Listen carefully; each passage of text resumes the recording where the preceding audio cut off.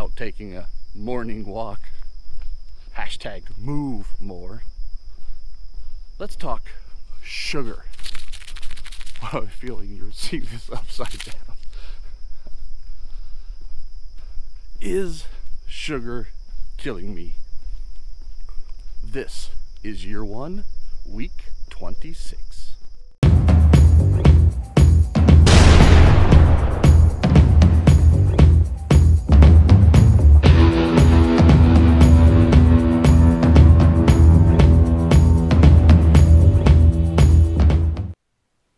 I'm cleaned up after my morning walk. So again, hashtag move more. But we're talking sugar. And this is the chemical formula for sugar. You might be, whoa, Uncle Mike, don't nerd out on me this early in the video. But it's just sugar, and or sucrose as it's commonly referred to in the chemistry world. And again, I really don't like chemistry. So one of the things that I'm trying to do with my understanding of biochemistry and this whole journey and education and exploration of being less fat is trying to understand what all of this means in terms of labels on food and what the health community and the fitness community are telling me. So for example, let's take a look at this ketchup. According to the nutritional facts here of sugar in ketchup, 1 tablespoon, a regular spoon that you use out of your kitchen drawer, which I'm sure we don't use just 1 tablespoon on burgers and fries and everything else, has 4 grams of sugar. So just 1 tablespoon, 1 spoonful of ketchup has got almost, not quite, almost 1 of these in it. This is a 5-gram packet of sugar. So what we're going to do in this video is we're going to try to relate everything back to a single packet of sugar, or how many packets of sugar. So a tablespoon of ketchup almost has 1 5-gram packet of sugar. Absolutely amazing.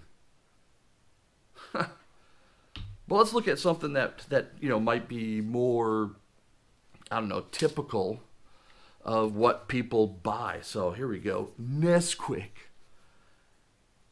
Chocolate milk, low fat. So, this isn't too bad. 70 years of great taste. Real milk. 14 grams of protein. Oh my God, this has got to be amazing. This has got 37 grams of sugar. And again, what the hell does that mean? That means it's got 6 packets of sugar in the bottle. Crazy. Absolutely crazy. Let's look at this. Vitamin water. It's vitamin water. It's got to be good. I mean, it's 100 calories. Whole serving is a bottle.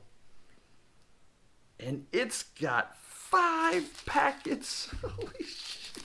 It's got 5 packets of sugar. 5 spoonfuls of sugar in this 1 vitamin water bottle. Absolutely amazing. But let's look at something that might be, I picked this up at the grocery stores. Let's take a look at this. This is Yoplait Whips low fat yogurt mousse. So I'm thinking, this is not as thick. I mean, I can feel that it's lighter. So I'm like, Hey, this has got to be pretty good. It's strawberry. I'll tell you, it's strawberry. So, and again, this is not, none of this is my opinion. I'm just reading the label here. This has got over 4 packets of sugar. 4 of these in one of these. Low fat. Absolutely amazing. Wow. Well, let's do something else here that I've got. Granola. Oh, man. Classic. Back to nature. Gluten-free. Classic granola. This is good. This is good stuff. And a serving size is a half a cup. So a serving size of this is the same as, well, it's 50 grams. So it's the same weight as 10 of these packets of sugar. So that's a serving size.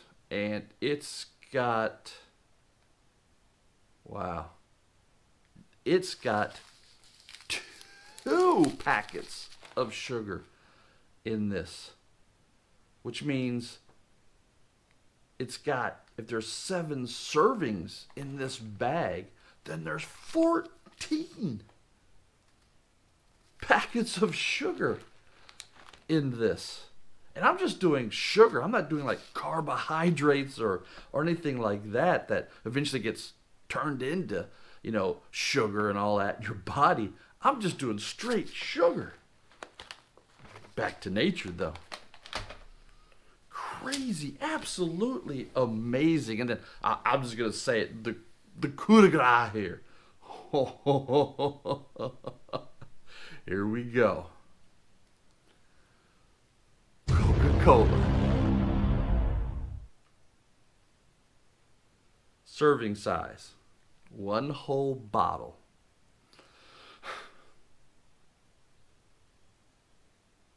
Holy shit.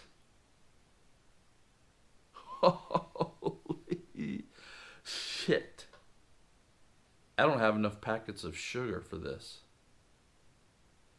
It's got 65 grams of sugar. That's 13 packets of sugar. Only got 10. Absolutely amazing. Holy crap. Oh my God. But if we're going to do a fair comparison of all this stuff, if we're going to do a fair comparison, well, how much sugar do I have in this? My body, in my blood. That's the question really we also need to ask to do a fair comparison. How much do I have in my body? And also, how much should I have in my body? That is what we'll explore next. So if I'm going to do a fair comparison with these food products as to how much sugar they've got compared to how much sugar I should have, then I need to figure out my blood sugar level, and we're going to test that here on this video. But what should my blood sugar level be? So I've done some research, and I'm a male, so I've got 12 pints of blood, and which actually converts to about 56 deciliters. You might be saying, why are we doing this in deciliters? Well, the reason being is because blood sugar levels from most over-the-counter monitors or testers measure in milligrams per deciliter. So I've got about 56 deciliters of blood. But then how much sugar should I have in my blood after fasting, which means I haven't eaten, and I haven't eaten for 12 hours, so my normal body process has done its work, and so now normal, for me normal, my body has consumed the sugar that it will just normally consume, so my blood sugar levels have normalized, and so now we're ready to do a test. So I've got 56 deciliters of blood in me, and according to, on average, modern medicine, it looks as if I should have about 100 milligrams per deciliter of blood sugar, and that's actually on the high side.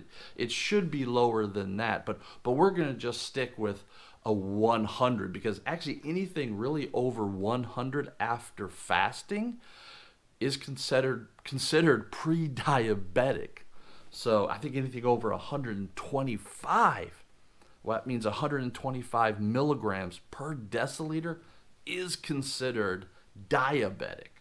So we're going to test my blood sugar on this video. So I bought an over-the-counter monitor here. So yeah, we're gonna prick my finger and I'm gonna draw blood. I'm so scared. No, not really. But we're actually going to test my blood sugar level and see what it is. But going back to a fair comparison, what actually is 100 milligrams per deciliter of blood? What does that equate to in the real world, right? So like, you know, we did this comparison here of vitamin water, and vitamin water has got 5, right? So 5 packs of sugar here. Let's get 5 packs.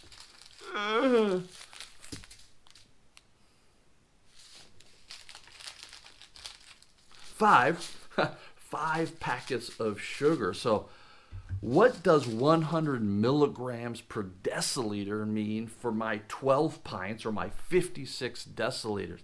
And this is where it gets crazy.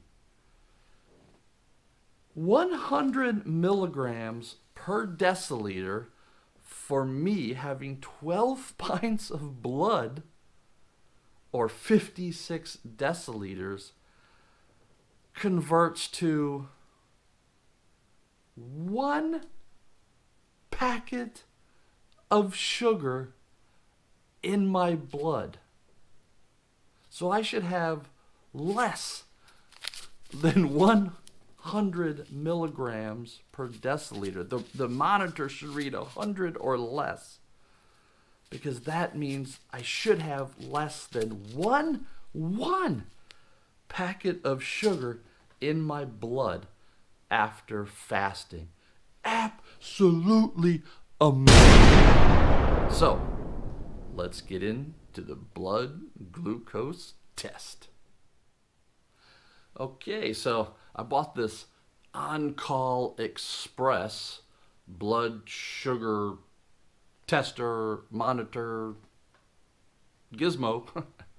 So what I am supposed to do, and yes, for all of you out there, yes, I have used cotton swabs and alcohol swabs and all of that to sterilize all around me as best I can. So I feel like I'm being safe here with this, because I guess I don't want this to end up requiring a body fluid kit to clean up here. So, but yeah, so I bought this On-Call. It was like $20. It came with a bunch of test strips already. I think it came with 10 or something like that. It actually came with something to lance or to prick your finger so you can get a drop of blood. So that's what we're going to do here right now. And so what it tells me to do is take the little test strip here and stick it in, baby. And so it initializes here, And so now it's ready for blood. So now what we're going to do is we're going to put that down here. And this is actually the thing that pricks my finger. It says to do it on the side of your finger. So here we go. We're going to prick the side of my finger here. So it says to do this. And then here we go. That did not even hit my finger.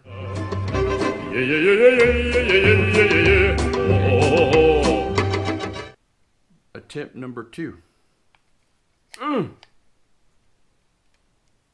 There's a little adjuster thing here, so I'm going to adjust this maxed out here. See what we can do. I was worried about that. I looked at this thing and I tested it, and I did feel something prick my. I mean, it hit my finger, but it didn't. Obviously, it didn't penetrate at all. So we're going to max this thing out and see what happens here. So. Now there's a little bit of blood coming out though. There's a little tiny bit of blood. So we're going to do this much harder. This is probably really going to hurt now. So here you go. Not really. There's a little tiny bit of blood coming out. See if I can work it out. There we go. We're getting some blood out now. Okay. Alright, so here we go. It's still waiting to say that it's... So now what you're supposed to do here is supposed to put this just kind of right up. And it's... There it goes. It's monitoring. It's monitoring. So there we go. According to this, I am actually pre-diabetic. My sugar level is 106. So I have just a little bit more than a packet of sugar still in my blood right now, which according to modern medicine, I am pre-diabetic. So, so gonna have to do some research and find out that. But I'll test this again and see how this is going. So this is a good baseline, if you want to say it. So very interesting. A little concerning too, but obviously I'm still fat. I think by modern terms, right? Right now I weighed myself before I did this after fasting, and I'm still 252 pounds, which is amazing because I've lost now 59 pounds. So very interesting. So there you go. You can test your own sugar levels, but it's absolutely amazing to consider that after fasting, you should only have 1 packet, less than 1 packet of sugar in your blood, when this has got 13 packets of sugar. Absolutely amazing. Well, now I know that, yeah, sugar is killing me. But the good thing is that now I know, and knowing's half the battle. G.I. Joe! I loved G.I. Joe when I was a kid.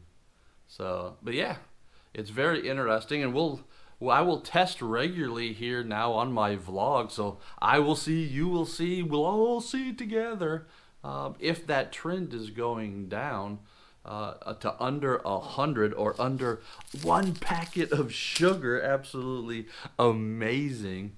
But yeah, I need to get that down under that 1 packet of sugar after fasting to get underneath this pre-diabetic. And we've got all kinds of other things that we can do, right? We can check blood pressure and all of this in the future, but it just got me thinking about sugar and blood glucose or blood sugar level. So absolutely amazing. Well, the good thing is that next week we're going to Las Vegas. So I will see you in week 27.